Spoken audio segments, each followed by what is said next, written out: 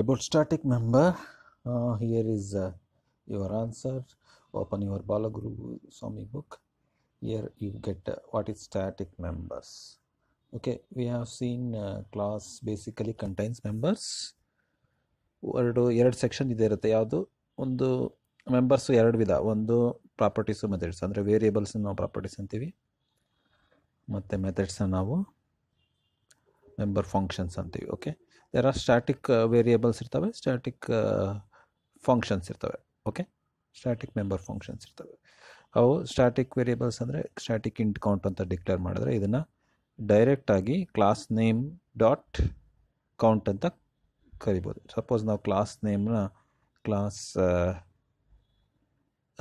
Class A ಅಂತ ಕೊಟ್ಟರೆ, ಎಗೆ ಎ ಒಳಗೆ ಸ್ಟ್ಯಾಟಿಕ್ ಇಂಟ್ ಕೌಂಟ್ ಅಂತ ಕೊಟ್ಟರೆ ಎ ಡಾಟ್ ಕೌಂಟ್ ಅಂತ ನಾವು ಡೈರೆಕ್ಟ್ ಆಕ್ಸೆಸ್ ಮಾಡ್ಬೋದು. ಇನ್ಸ್ಟ್ಯಾನ್ಸ್ನ ಕ್ರಿಯೇಟ್ ಮಾಡೋ ಅವಶ್ಯಕತೆ ಇಲ್ಲ. ಮೆಥಡ್ಸ್ನೂ ಅಷ್ಟೇ, ಸ್ಟ್ಯಾಟಿಕ್ ಮೆಥಡ್ಸ್ನ ಕೊಟ್ಟರೆ ಅವನ್ನ ಡೈರೆಕ್ಟಾಗಿ dot variable dot class object, ಇಲ್ಲಿ math operation static float MUL ಅಂತ ಇದೆಯಲ್ಲ, ಇದನ್ನು ಡೈರೆಕ್ಟಾಗಿ ಮ್ಯಾಥ್ ಆಪರೇಷನ್ ಡಾಟ್ ಫ್ಲೋಟ್ ಅಂತ ಕಾಲ್ ಮಾಡ್ಬೋದು. ಇನ್ಸ್ಟ್ಯಾನ್ಸ್ ಮಾಡೋಂಗಿಲ್ಲ. ಓಕೆ, ಬಿಕಾಸ್ ಇದನ್ನು ಆಬ್ಜೆಕ್ಟ್ ಮಾಡೋಂಗಿಲ್ಲ. Math ಆಪರೇಷನ್ನ class math operation M1 equals new math operation ಈ ಥರ ಮಾಡಿ M1 ಡಾಟ್ ಮಲ್ M1 ಡಾಟ್ ಡಿವೈಡ್ ಅಂತ ಏನು ಕಾಣಿಸ್ತಾ ಇದೆಯಲ್ಲ ಅದನ್ನೆಲ್ಲ ಕೊಡೋಕ್ಕೆ ಬರಲ್ಲ.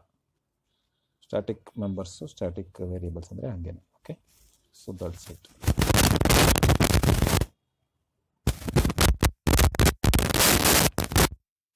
Now enumeration types ಏನಪ್ಪ ಅಂದರೆ 36 question. We have the solution here. So enum is the keyword to make enumeration types in Java.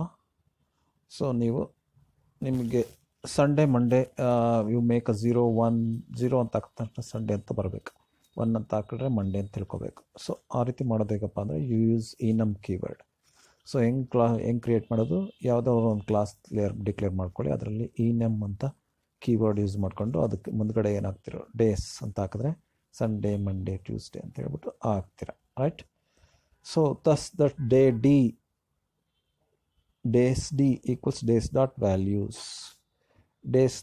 Days is A enum. ನಾವು ಡಿಗೆ ವ್ಯಾಲ್ಯೂಸ್ನ ಹಾಕಿದ್ರೆ ಅದನ್ನು ಎಕ್ಸಾಂಪಲ್ ಕೊಡಿ ಈ ಥರ, and you will get those D dot values. D ವ್ಯಾಲ್ಯೂಸ್ನ ಹಾಕ್ತಾ ಹೋಗೋದು.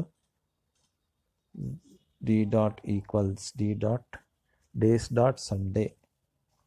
So Sunday is A value equals D value ಅಲ್ಲಿ ಬರುತ್ತೆ ಸಂಡೇ ಅಂತ ತೋರಿಸೋದು. ದಟ್ ಈಸ್ 0 1 2 ಅಂತೆಲ್ಲ ತೋರಿಸೋದು. So value Sunday is holiday, Monday is, so other days R displayed, which is displayed in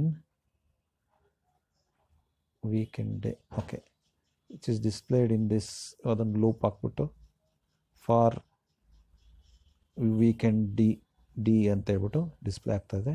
So that is through the enumeration types we can show it. Okay, next final class and final variables ಅಂದ್ರೆ ಏನು ಅಂತ ತಿಳ್ಕೊಳ್ಳೋಣ. which ನಿಮಗೆಲ್ಲ ಗೊತ್ತಿದೆ. Abstract class ಅಂದರೆ ಏನು, abstract methods ಅಂದರೆ ಏನು ಗೊತ್ತಿದೆ. So at least one abstract class ಇರಬೇಕು.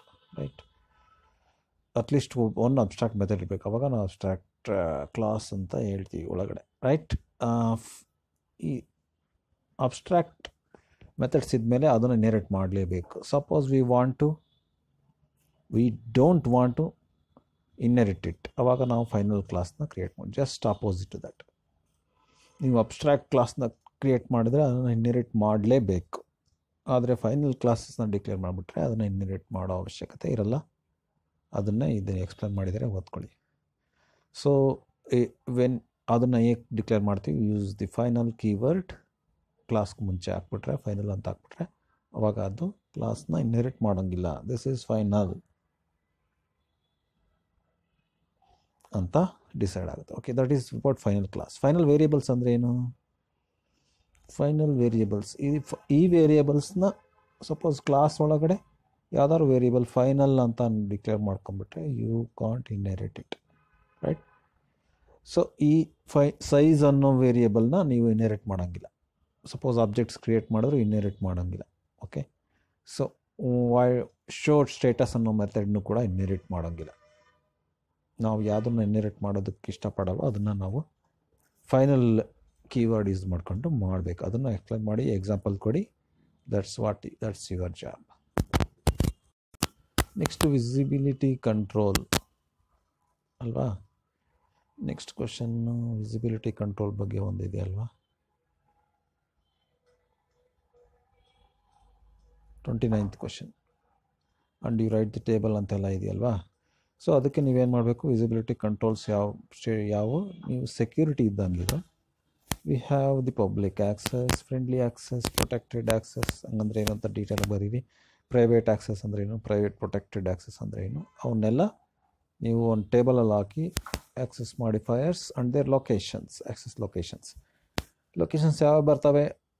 ಕ್ಲಾಸ್ ಯೂಸ್ ಮಾಡಿರ್ತೀರ, ಆ ಕ್ಲಾಸ್ ಒಳಗಡೆ ಎಲ್ಲ ಆ್ಯಕ್ಸಸ್ ಮಾಡ್ಬೋದಾ, ಒಂದು ವೇರಿಯೇಬಲ್ ಮತ್ತು ಮೆಥಡ್ಸ್ನ ಡಿಕ್ಲೇರ್ ಮಾಡಿದ್ಮೇಲೆ ಪಬ್ಲಿಕ್ ಅಂತ ಯೂಸ್ ಮಾಡಿದ್ರೆ ಎಲ್ಲಿ ಬೇಕಾದ್ರೂ ಮಾಡ್ಬೋದು. ಪ್ರೊಟೆಕ್ಟೆಡ್ ಅಂತ ಯೂಸ್ ಮಾಡಿದ್ರು ಈ ಸೇಮ್ ಕ್ಲಾಸಲ್ಲಿ ಮಾಡ್ಬೋದು. ಫ್ರೆಂಡ್ಲಿ ಅಂತ ಕ್ರಿಯೇಟ್ ಮಾಡಿದ್ರು ಸೇಮಲ್ಲಿ ಮಾಡ್ಬೋದು. ಪ್ರೊಟೆಕ್ಟೆಡಲ್ಲಿ ಪ್ರೈವೇಟಲ್ಲಿ ಮಾಡಿದ ಎಲ್ಲ ವೇರಿಯೇಬಲ್ಸ್ ಮೆಥಡ್ಸ್ನ ಸೇಮ್ ಕ್ಲಾಸಲ್ಲಿ ಮಾಡ್ಬೋದು. ಅದಕ್ಕೆ ಇಲ್ಲ ಎಸ್ ಅಂತ ಇದೆ. Similarly sub class in the same package, ಒಂದೇ ಪ್ಯಾಕೇಜ್ ಇರುತ್ತೆ, ಆ ಪ್ಯಾಕೇಜ್ ಒಳಗೆ ಇನ್ನೊಂದು ಕ್ಲಾಸ್ ಮಾಡ್ಕೊಂಡಿರ್ತೀರ, ಅವಾಗ ಅಲ್ಲಿ ಇಲ್ಲಿವರೆಗೂ ಪ್ರೈವೇಟ್ ಅಂತ ಇದ್ದರೆ ಮಾತ್ರ ಮಾಡೋಕ್ಕೆ ಬರಲ್ಲ. So that's what it is explained here. So other classes, ಬೇರೆ ವೆನ್ಯೂ, ಈಗ ಬೇರೆ ಪ್ಲೇಸ್ ತಗೊಳ್ಳೋಣ, ಬೇರೆ class in the same package. ಸಬ್ ಕ್ಲಾಸಲ್ಲಿ ಮಾಡೋದಕ್ಕೆ ಬೇರೆ classes in the same package ಆದರೆ ಪ್ರೈವೇಟ್ ಪ್ರೊಟೆಕ್ಟ್ ಯೂಸ್ ಮಾಡಿದ್ರು ಮಾಡೋಕ್ಕೆ ಬರಲ್ಲ, ಪ್ರೈವೇಟ್ ಮಾಡಿದ್ರು ಮಾಡೋಕ್ಕೆ ಬರಲ್ಲ, ಅದರಲ್ಲಿರೋನ ಆ್ಯಕ್ಸಸ್ ಮಾಡೋಕ್ಕೆ ಬರಲ್ಲ. ಉಳಿದವೆಲ್ಲ ಮಾಡ್ಬೋದು ಅಂತ. So sub classes in other packages, ಬೇರೆ ಪ್ಯಾಕೇಜಲ್ಲಿರೋ ಸಬ್ ಕ್ಲಾಸ್ಗಳಿಗೆ ಪ್ರೈವೇಟ್ ಪಬ್ಲಿಕ್ಕು ಮತ್ತು ಪ್ರೊಟೆಕ್ಟೆಡ್ ಯೂಸ್ ಮಾಡಿದ್ರೆ ಮಾತ್ರ ಮಾಡ್ಬೋದು. ಉಳಿದಿದ್ದು ಯಾವುದಕ್ಕೂ ಮಾಡೋಕ್ಕೆ ಬರಲ್ಲ. Unless it is private protected ಇದ್ರೆ ಮಾತ್ರ ಮಾಡೋಕ್ಕೆ ಬರಲ್ಲ. ಅದಕ್ಕೆ ರೌಂಡ್ ಹಾಕಿದ್ದೀವಿ. ಈ ರೌಂಡು ಮತ್ತು ಈ ಲೈನ್ ಹಾಕಿದ್ವಲ್ಲ ಅಪ್ಪರ್ ಪಾರ್ಟ್ ಎಲ್ಲ ಎಸ್ ಇರುತ್ತೆ, ಉಳಿದವೆಲ್ಲ ನೋ ಇರುತ್ತೆ. ಅದನ್ನು ನೀವು ಈಸಿಯಾಗಿ ಪೇಜ್ ಗಟ್ಟಲೆ ಬರಿಬೋದು. ಬರೀರಿ, that's your job. And you also right the thumb rule. You can use these access specifiers in various access locations. ಈಗ ನಾವು 54th question, how to manage input and output strings using Java. Files ಕೂಡ ಮಾಡ್ಬೋದು, ಅದನ್ನು ಹೇಗೆ ಅಂತ ಈ chapter 16 ಬರುತ್ತೆ. So ಇದರಲ್ಲಿ how you take the inputs, ನೀವು ಕೀಬೋರ್ಡಿಂದ ಇನ್ಪುಟ್ ತೊಗೋಬೇಕಾದ್ರೆ ಯಾವ ರೀತಿ ಯೂಸ್ ಮಾಡಿದ್ರೆ, ಯು ಯೂಸ್ಡ್ ಸ್ಟ್ರಿಂಗ್ ಕ್ಲಾಸ್ ಎರಡನ್ನು ಯೂಸ್ ಮಾಡಿದ್ದೀರಾ. Where you take the values, input stream reader ಅಂತ ಬರುತ್ತಲ್ಲ, ಅದು ಹೇಗೆ ತಗೊಳುತ್ತೆ ವ್ಯಾಲ್ಯೂಸ್ನ ಅಂತ ಇದು ತೋರಿಸ್ತಾ ಇದ್ದೀವಿ ಇಲ್ಲಿ. The diagram it is showing. Input ಸ್ಟ್ರಿಂಗಿಂದ input ಬಂದರೆ ಯಾವ ರೀತಿ ಬರುತ್ತೆ, ಸ್ಟ್ರೀಮ್ ಕ್ಲಾಸ್ ಯಾವ ರೀತಿ ಇರುತ್ತೆ, ಅದರಿಂದ ಇನ್ಪುಟ್ ತೊಗೋಬೇಕಾದ್ರೆ ಹೇಗೆ ತಗೋತೀವಿ. ಇನ್ಪುಟ್ ಸ್ಟ್ರೀಮ್ ರೀಡರ್ ಬಗ್ಗೆ ಕೇಳಿದ್ರಲ್ಲ. So that's what this shown here. ಅದಕ್ಕೂ ಹಾಗೆ ರೀತಿ ಔಟ್ಪುಟ್ ಸ್ಟ್ರೀಮು ಕೂಡ ಇರುತ್ತೆ. Output stream reader, character stream ಇರುತ್ತೆ, ಮತ್ತು ಬೈಟ್ ಸ್ಟ್ರೀಮ್ ಕೂಡ ಇರುತ್ತೆ. So how Java handle these things. Byte ಸ್ಟ್ರೀಮ್ಸ್ನ device, the object is input stream ರೀಡರ್ಸ್ನ ಈಗಲೇ file input stream reader, pipe input stream reader, byte ಅರ್ರೇ, ಇವೆಲ್ಲ divisions ಇರುತ್ತೆ. ಅದರ ಪ್ರಕಾರವಾಗಿ ಇನ್ಪುಟ್ಸು ಔಟ್ಪುಟ್ಸು, ಫೈಲ್ ಇನ್ಪುಟ್ ಸ್ಟ್ರೀಮ್ ಯಾವ ರೀತಿ ಹೋಗುತ್ತೆ, ಡಾಟಾ ಇನ್ಪುಟ್ ಸ್ಟ್ರೀಮ್ DIS ಯಾವ ರೀತಿ ವರ್ಕ್ ಆಗುತ್ತೆ ಅಂತ ನೀವು ನೋಡಿದಿರ, ಎಕ್ಸಾಂಪಲಲ್ಲಿ ತೋರಿಸಿದ್ದೀನಿ. So this you have to explain in using the diagram ಕೂಡ ನೀವು ಎಕ್ಸ್ಪ್ಲೈನ್ ಮಾಡಿ. So that way you go through the book in detail. ನೀಟಾಗಿ ಅರ್ಥ ಆಗುತ್ತೆ. ನಾನು ಹೇಳೋರು ಕಾನ್ಸೆಪ್ಟ್ಸ್ ಮೇಲೆ ಅರ್ಥ ಮಾಡಿಕೊಂಡು ಬರೆಯೋದಷ್ಟೇ.